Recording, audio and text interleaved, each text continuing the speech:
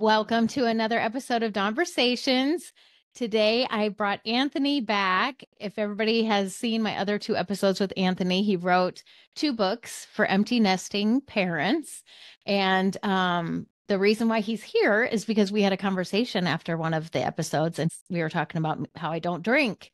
And he said, you should do a podcast episode about that and have, somebody ask you questions about being sober. And I said, well, yes, I should. Guess who's going to do it? So here he is. Welcome back, Anthony. Good to Thank see you, Dawn. you. I like that I get to turn the tables and ask you questions this time. I know I'm kind of afraid. This will be fun though. It's vulnerable for me. I feel like I'm an open book, but I don't know what you're going to ask. So, but basically, I know a lot of people entering the holidays have a tough time with their sobriety or just being around family. And it's just a harder time. And it just, what is it? The holiday cheer is always, the commercials, everything is spiked eggnog and all that stuff. And so, yeah, it is. It's probably a little more challenging, but I feel like every day is a challenge. I mean, when it comes down to it, when you are somebody that like to drink all the time just because it's Tuesday. Well, we have to get the congratulations out of the order, right? Because you said in September you hit a year, right? And here we are entering your second holiday season, I guess. Yeah. With with family and kids and grandkids and parties and people coming over. And it's an intense time. And for a lot of us, fun does sometimes either equal alcohol or include alcohol. So you're going to be right in the mix of it. So I was kind of thinking, how did you survive last year? And have you thought about this year at all? Like what you're going to do, or you have your plan in place, so to speak? I haven't really thought about it. I got together with my mom and my sister last weekend and we did our Christmas cards and stuff. And that was always a drink fest, spiked eggnog or whatever. And none of us drank this time, which I have to say, this is so weird. I have noticed, and I don't know if it's a coincidence or what, but I have noticed the last few family get-togethers, hardly anybody is drinking. And I have not ever said or made anybody feel weird, whatever. My mom's lectured everyone. Hey, everyone, we're not drinking tonight. I want everybody. If you want to drink. I want people to have fun and whatever. And so I think I don't know if it was my daughter or my sister, but I was like, was it just me all the time, just getting trashed? Oh, gosh. And everybody else was just maybe having one or two. And I like covering everybody else's bases. And they, she said, I think it was my daughter. And she was like, no, I think everybody else drank too, but, maybe not just as much. I mean, because to me, holidays equaled drinking. Right. Husker games equal drinking. Anytime our family got together, it was, what are we going to drink? What are we drinking? That was my focus. Not just I love being with my family, but anyway, I found it very interesting. Yeah. Do you think, I mean, one would be they're not drinking as much kind of in solidarity for you, or they never really drank that much. I think that's what. Gosh. Like do you think they feel pressure? Have you asked them? Do they feel uncomfortable drinking around you? I guess that's a question. I honestly don't think so. My brother has never been a big drinker. He's one of those, oh, we found this new beer. Everybody's talking about, you should try it, where I'm like, just leave the 6-pack right here by me. I'll let you know when I'm done with the 6-pack. He's never been a big drinker. My sister and my mom and I would be the ones that would have the holiday cheer the most. And I think it depends too, like if you're dieting, because that alcohol does play a huge factor in your weight, like it or not. Oh, yeah. You're either going to only drink and never eat, or you're going to gain weight. That's just the way it is. I've thought about drinking, my experience of drinking, and then how drinking equals fun, and fun is Friday and Saturday nights and going out, and that becomes a family thing. And then you think of yourself, are you setting an expectation for your children, right? Are your your kids are looking at you saying, oh, fun equals drinking. Going out is fun, right? And family equals drinking. And that's kind of I don't know, I guess it's a weird tradition that we all partake in together. Yes, 100%. Yeah. And I have always felt like I had a decent personality. Like I didn't need alcohol to help me come out and be more social. I've always been social. So I don't know what my reasoning was. It just amplified it a little bit. I know it never like gave me courage to do anything. I always was willing to get up on stage or be the one. And so but my kids were just used to seeing me like that. Yeah. And that's kind of sad, in a way. It's like, I guess I don't want my kids to look back, and maybe they don't. Maybe they don't think, you're thinking for somebody else. But I guess I sit back and think, I don't want them to be like, you know how mom gets, But I think we kind of all teach that lesson, right? If you buy them sugar cereals, then sugar cereals is okay, right? If a treat equals going out to ice cream or fun equals alcohol, I mean, these are things we did, right? And I think, everybody's so different. I wish I had that gene where I could just go out and have a glass of wine, or just, it's Christmas, so I'm going to have a couple cocktails. It's Christmas. So you don't think you could just have one? We couldn't, at a wedding, we're all toasting with champagne. You're going to forego that moment in your life, right? Which is fine. I'm just saying, you don't think that would be something you don't want to do, I guess. So I did start off thinking that, like, well, if there's a special occasion, I know I'm going to want to if everybody else is. But part of me is competing with myself. I've already made it a year and some. Yeah. Why would I ruin that streak? Yeah. And why I don't need it. Yeah. It doesn't matter what I'm drinking. I can still be doing the cheers. I can still be making the toast. Of course. But I would be afraid of my personality. It's never just one. Yeah. And if I say, okay, well, I did go out last weekend and I only had 2. So maybe this weekend I can go out and have 2. And I know Dawn. Dawn is okay. Now next Let's weekend. Go. Yep. I drank last Saturday. Maybe I'll do Friday and Saturdays only. Yeah. Or, and then it's every day that ends with Y, and here we go. and I think, the streak is an important thing too, because it is a milestone, right? And why would you want to break that streak? I mean, for a drink, right? Mm-hmm. So let me ask you, if you were having Thanksgiving at my house, you're coming over for Thanksgiving, or you're going to a friend's house on Friday night, do you bring something for you? Do you know that, okay, this activity is going to be drinking at Anthony's and we're playing games, blah, blah, blah. I'm going to bring seltzer water. I'm going to bring this, whatever. Yeah, I would bring probably seltzer water. That's what I drink here at my house. But I could just drink water, Yeah. Filtered water. I mean, I wouldn't want anybody going to any trouble to get me the NA beers or anything like that. I don't really like them. It's kind of like decaf coffee to me. Yeah. If I'm not going to get the buzz, what's the point? Yeah. They don't taste that good to me anyway. But no, I don't do any mocktail, or I haven't. I'm not shut down on it. I guess really what a strong thing that I would want to emphasize to people is that it is a day-to-day thing, not thinking, what am I going to do in a week, or what am I going to do at so-and-so's wedding potentially in 3 years? I just want to get through today, just continuing doing what I'm doing and not worry about how I was in the past and looking down on myself for moments when I wish I wouldn't have drank as much as I did. Today, I am sober and I'm proud of myself for being sober. Yeah, it's amazing. And I just want everybody else to do whatever they feel is best for them. I hope my family doesn't feel weird about me not drinking, because I don't frown on anybody else at all. It sounds like they're fully supportive, right? Especially if they're comfortable drinking in front of you, which they are. And it's great that they're not drinking a ton in front of you, but I mean, it's fact that they're comfortable is great, I think. And I'll go out and get the beers out of the cooler for whoever. I made my mama, I put rum in her eggnog, last week. She didn't end up drinking it, but I made it for her.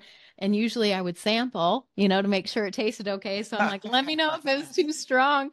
But I don't know. It just hasn't bothered me. And I really am more shocked at that than anything else, that I don't miss it. I don't miss the buzz. I don't miss that feeling.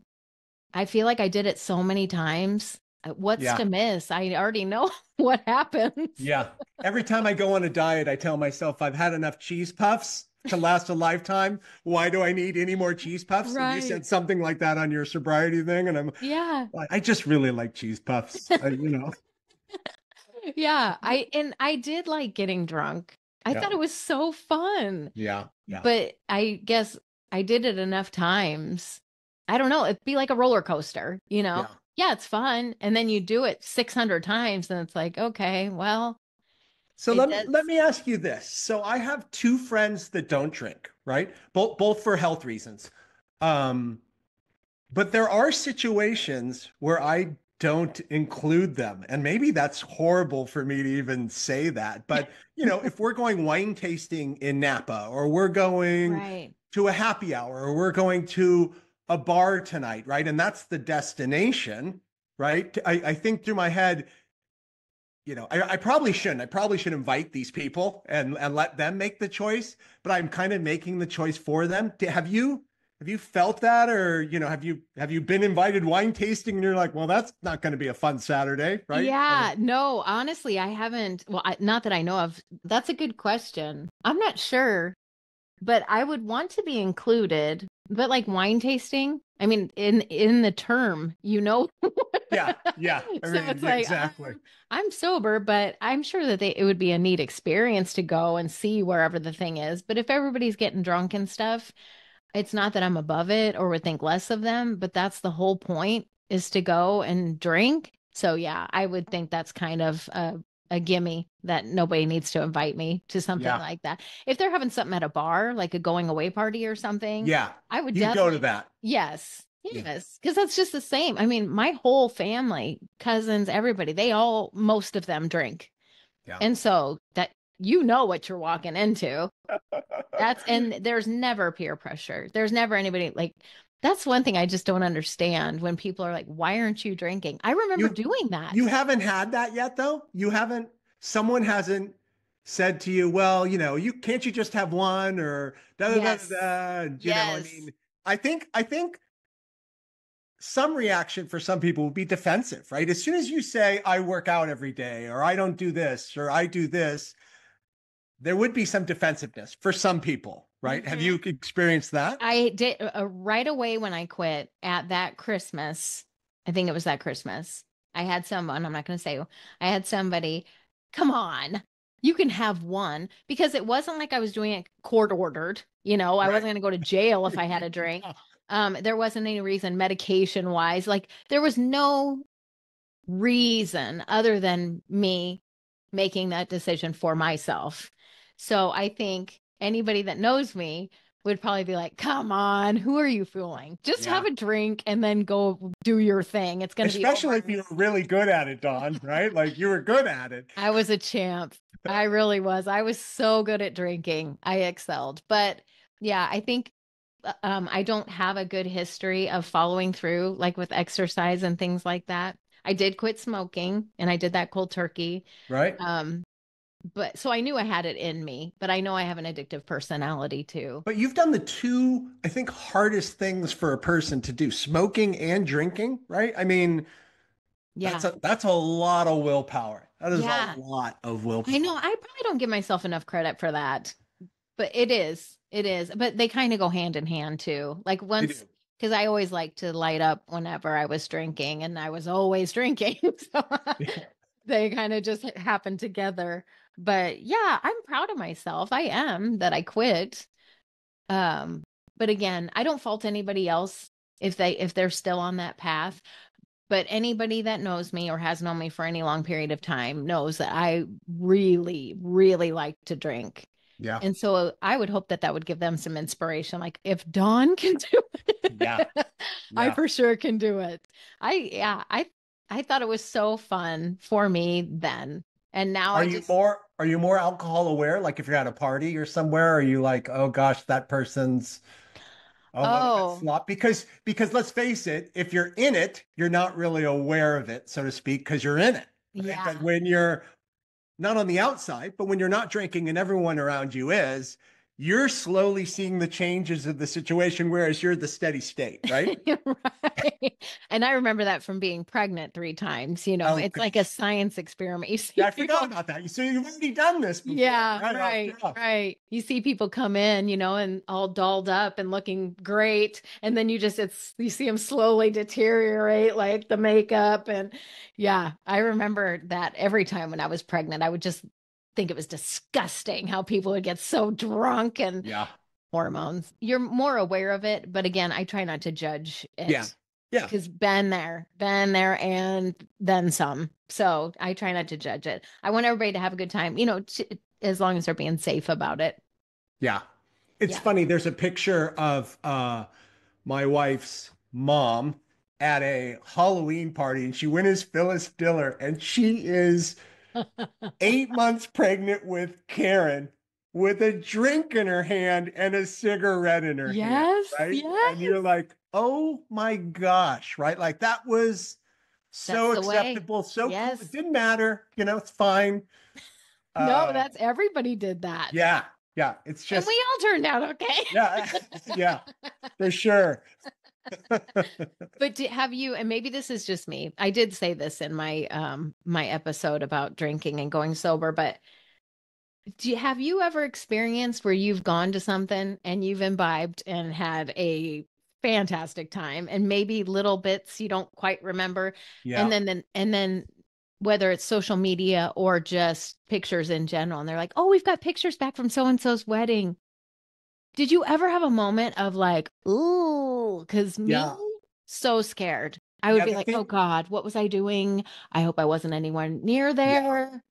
Yeah. The thing you said in your episode that resonated with me is not remembering what I said, right? Like being like, gosh, I think I may have insulted someone last night, or I may have, said a secret, or I may, like, who knows what you do when you get a little bit over that edge, right? Yes. And you kind of run your mouth a little bit. And this is why you shouldn't be drinking at company functions, my boss Right. is kind of an ass, I mean, you can't do that. But I have had to be honest, I've had those moments, and I'm thinking back, holy moly. And then you have to ask someone, did Mhm. I say anything bad Yeah. about Gina at the party last night? I mean, Right. that's not a good situation, right? Right. Or if you get together with friends the next day or a couple days later and maybe somebody's not talking to you and Yeah. you get the cold and it's like, "Oh God, did What I did I do? say, did I?" Yeah. And so when I talked through that episode, I really just laid it all out there of things that made me have anxiety after drinking, or whatever. And I hoped that it did resonate for some people. Like maybe that would be the, "Oh gosh, that's happened to me. Oh, that's happened to me. Oh, that's okay."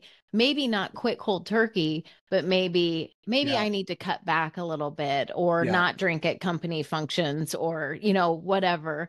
Not me being great or better than anybody else, but it was just those were real things for me. Those were things where it was just like, or I wouldn't remember anything. Poor Yeah. Nathan, my husband, never drinks. And we'd watch TV and I'd have to ask him what happened the last hour of the episode last night. He And he, doesn't drink, no, never drinks. So when I was drinking, he would maybe have a beer, every wow. sixth time or something. Wow. Yeah. Talk about a saint, somebody that Oh sits my next to gosh. Yeah. somebody that's just drinking, bottles of wine every night, drunk, and he's sober can be. So he's your designated driver. He's your guy at the party. He's your Mhm. shoulder to lean on. He helps you in the car. He's that Yeah. guy. Yeah. Wow. Yeah. And I was just like, so what happened at the end of Dateline last night? And he's like, what's the last thing you remember? We would do this every Oh Saturday gosh. morning. What's the last thing you remember about Dateline? And it became our norm. And when I look back on it, I'm like, that is that is not normal. It Yeah. is common for Yeah. our house, but that is not normal for somebody to black out all the time, not have any memories.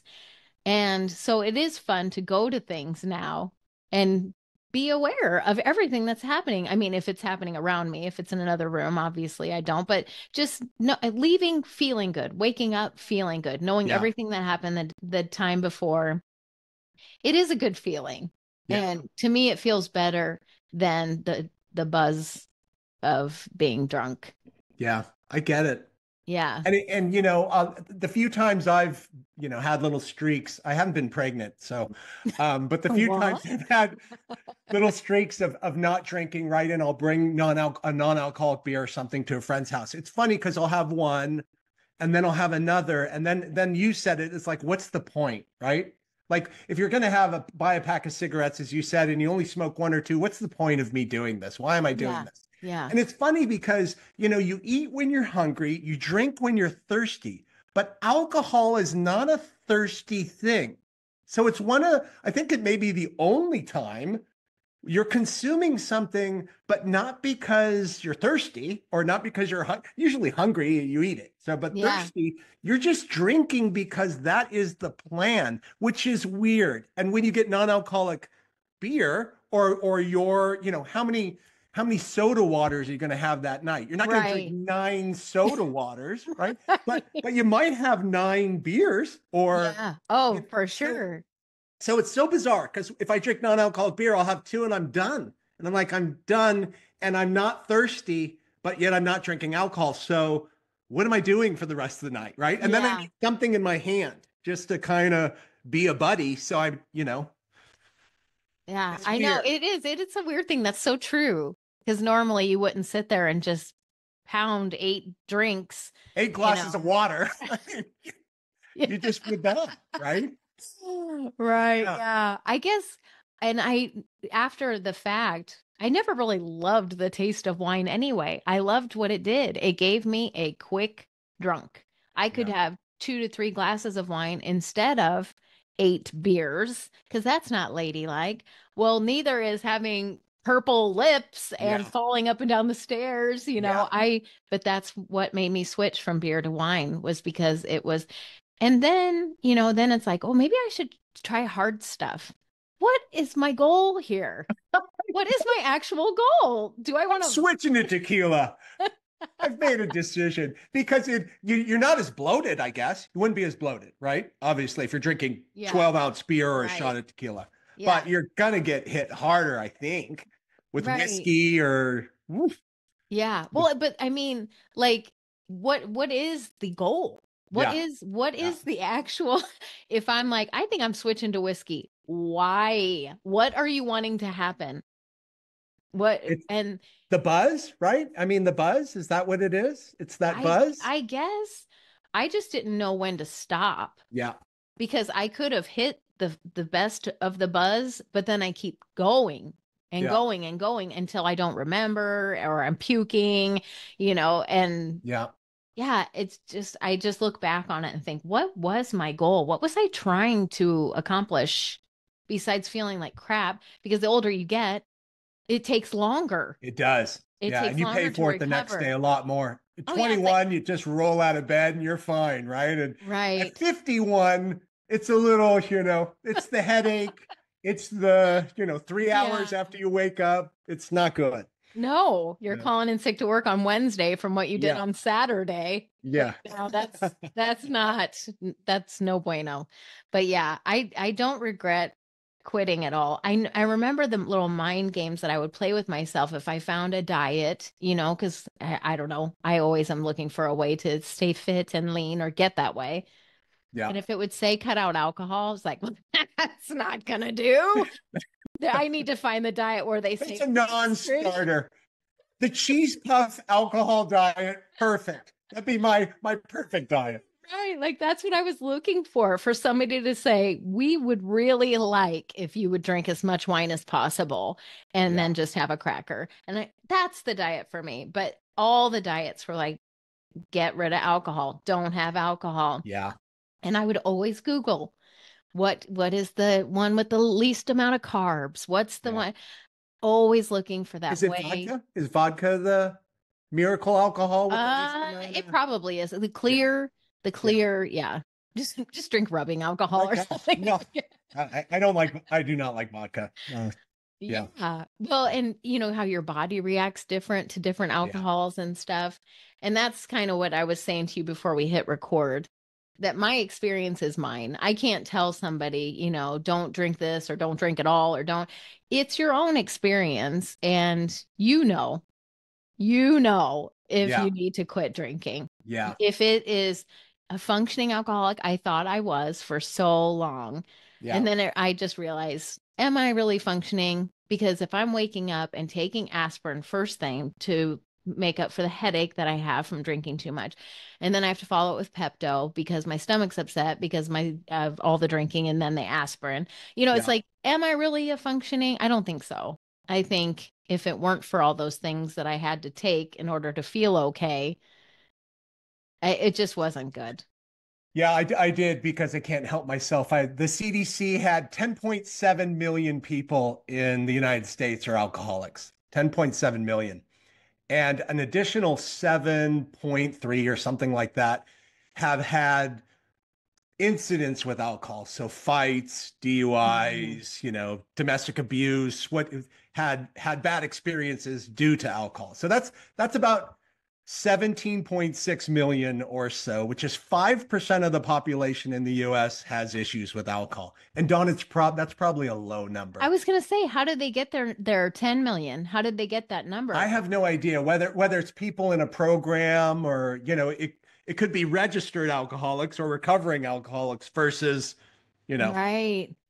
but I thought that was kind of fascinating, right? So at least 5%. So 1 in 20, if you look at a classroom of 20 kids, one of them is an alcoholic. And again, that's probably underreported, right? If It you think has to about be. Yeah. Or binge like, drinking and right. college and high school, like you were saying, I mean, yeah. Yeah. Well, and like when you go to the doctor and do you drink? How many drinks? Oh gosh. Oh, and it's like, do I have to answer honest? Like they're going to hook you up to some kind of Does machine or anyone ever answer that question honest, right? I doubt it. You I feel doubt instantly judged by that question, right? Right. And Right. they want to hear what they want to hear, like 2 to 3 drinks a week. And If. and I'm reflecting on Friday night thinking, Right. had Yeah. I had How five, said, how big of a pour are we yeah, talking? exactly. Yeah. Yeah, I know. I to go 50 whatever years and most of them being a drinker. I still, find humor in all of it. I think it's funny and fun and all. I get it. I get Yeah. it. But it's just not for me anymore. So, So what's I your advice? So we're heading into the holidays. We got Thanksgiving, we got Christmas ahead of us.